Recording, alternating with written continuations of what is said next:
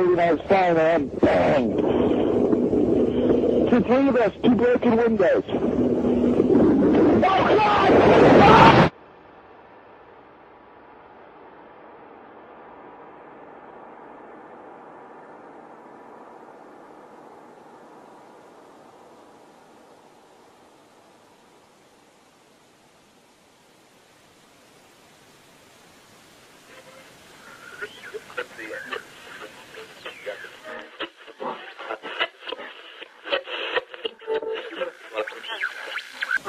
When hostilities commenced in Europe in 1939, it was realized that the American people had no intention of entering the war.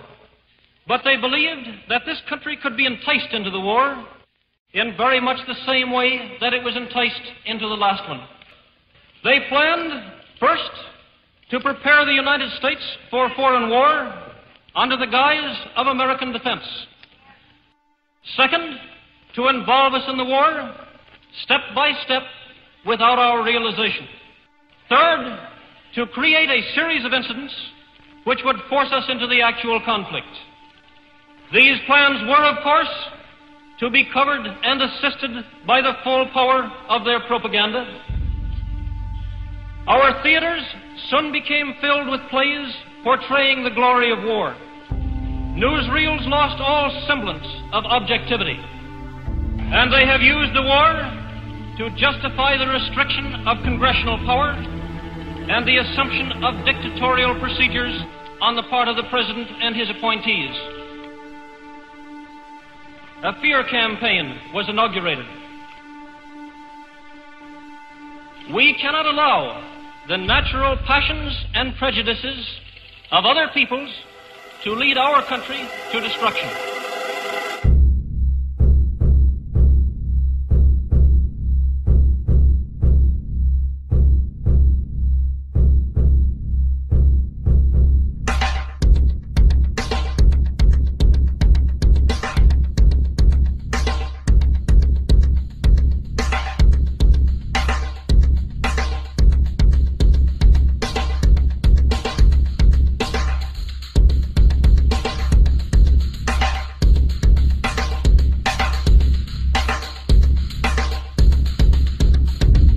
In 1775, the American Revolutionary War began as the American colonies sought to detach from England and its oppressive monarchy. Though many reasons are cited for the revolution, one in particular sticks out as the prime cause: that King George III of England outlawed the interest-free, independent currency the colonies were producing and using for themselves, in turn forcing them to borrow money from the Central Bank of England at interest, immediately putting the colonies into debt. And, as Benjamin Franklin later wrote, the refusal of King George III to allow the colonies to operate an honest money system which freed the ordinary man from the clutches of the money manipulators was probably the prime cause of the revolution. In 1783, America won its independence from England. However, its battle against the central bank concept and the corrupt, greed-filled men associated with it had just begun. So what is a central bank? A central bank is an institution that produces the currency of an entire nation. Based on historical precedent, two specific powers are inherent in central banking practice: the control of interest rates and the control of the money supply, or inflation. The central bank does not simply supply a government's economy with money, it loans it to them at interest. Then, through the use of increasing and decreasing the supply of money, the central bank regulates the value of the currency being issued. It is critical to understand that the entire structure of this system can only produce one thing in the long run: debt. It doesn't take a lot of ingenuity to figure this scam out.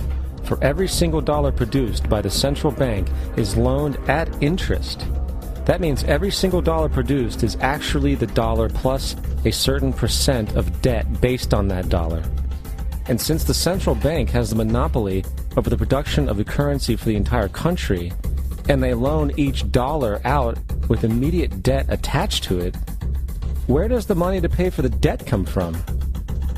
It can only come from the central bank again, which means the central bank has to perpetually increase its money supply to temporarily cover the outstanding debt created, which in turn, since that new money is loaned out at interest as well, creates even more debt. The end result of this system without fail is slavery, for it is impossible for the government and thus the public to ever come out of the self-generating debt. The founding fathers of this country were well aware of this.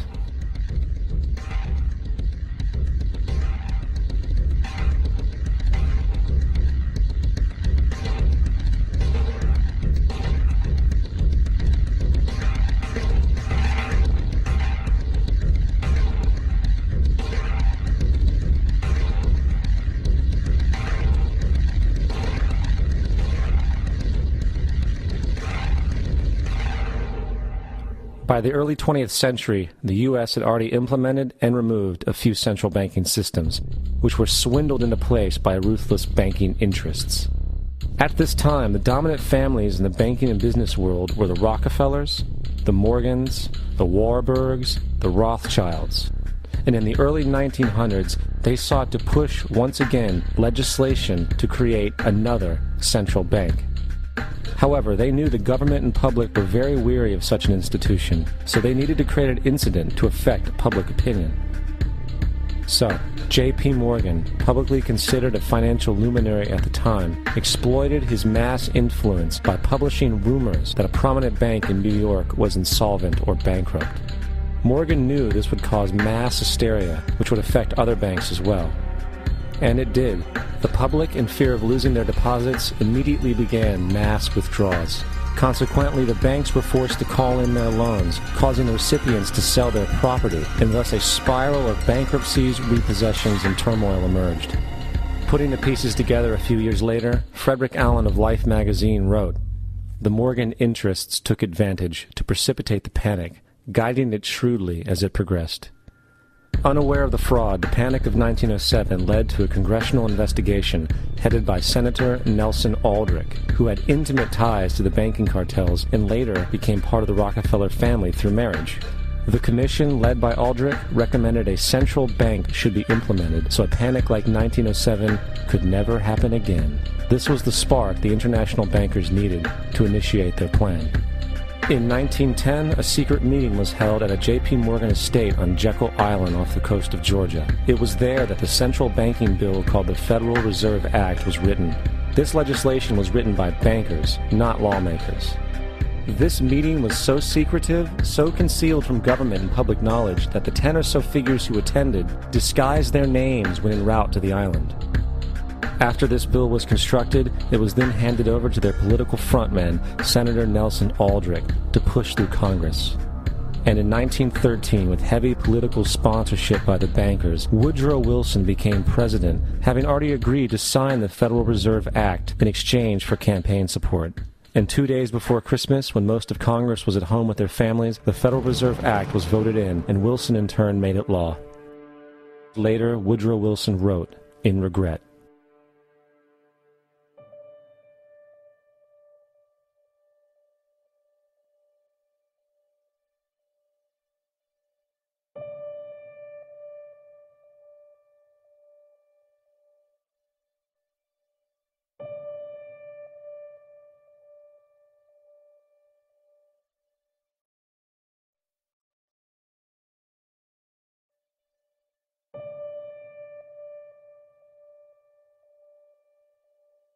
Congressman Louis McFadden also expressed the truth after the passage of the bill.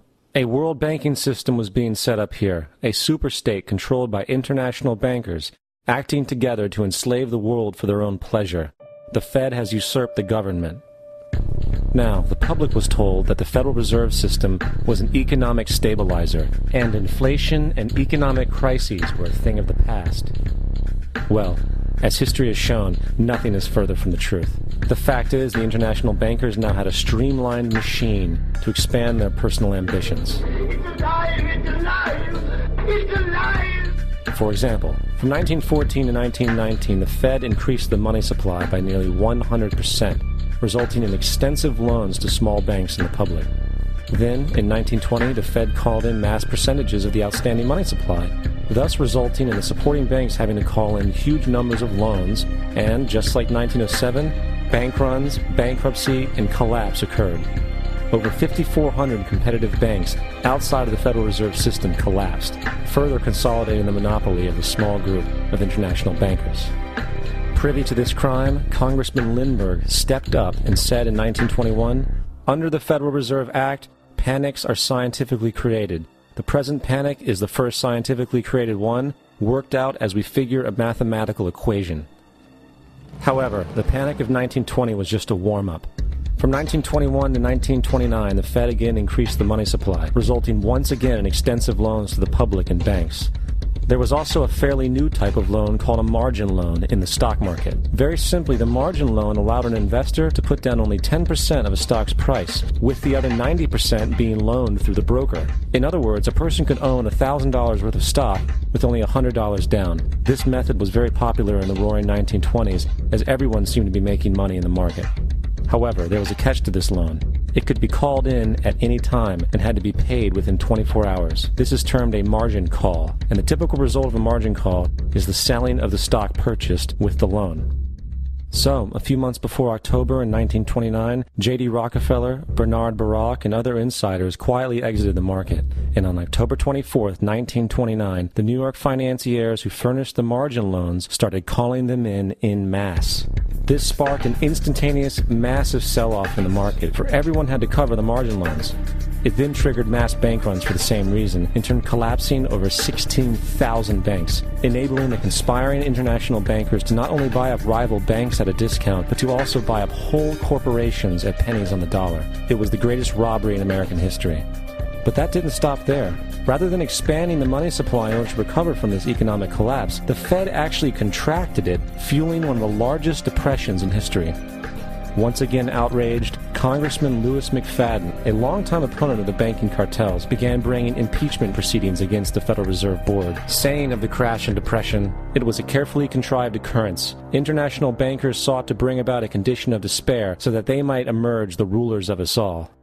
Not surprisingly, and after 2 previous assassination attempts, McFadden was poisoned at a banquet before he could push for the impeachment. Now, having reduced the society to squalor, the Federal Reserve bankers decided that the gold standard should be removed. In order to do this, they needed to acquire the remaining gold in the system. So, under the pretense of helping to end the Depression, came the 1933 gold seizure.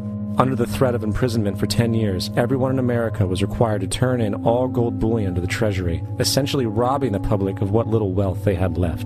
And at the end of 1933, the gold standard was abolished. If you look at a dollar bill from before 1933, it says it is redeemable in gold. You look at a dollar bill today, it says it is legal tender, which means it is backed by absolutely nothing. It is worthless paper. The only thing that gives our money value is how much of it is in circulation. Therefore, the power to regulate the money supply is also the power to regulate its value, which is also the power to bring entire economies and societies to its knees.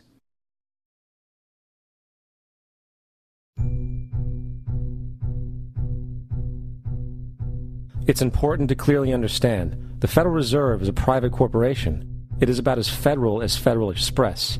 It makes its own policies and is under virtually no regulation by the U.S. government. It is a private bank that loans all the currency at interest to the government, completely consistent with the fraudulent central banking model that the country sought to escape from when it declared independence in the American Revolutionary War. Now, going back to 1913, the Federal Reserve Act was not the only unconstitutional bill pushed through Congress. They also pushed the federal income tax. It's worthwhile to point out that the American public's ignorance towards the federal income tax is a testament to how dumbed down and oblivious the American population really is. First of all, the federal income tax is completely unconstitutional, as it is a direct, unapportioned tax. All direct taxes have to be apportioned to be legal based on the Constitution. Secondly, the required number of states in order to ratify the amendment to allow the income tax was never met, and this has even been cited in modern court cases.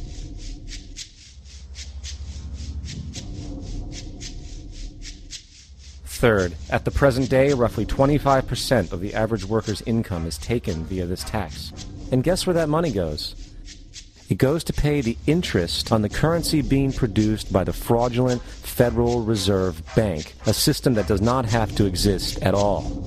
The money you make working almost 3 months out of the year goes almost literally into the pockets of the international bankers who own the private Federal Reserve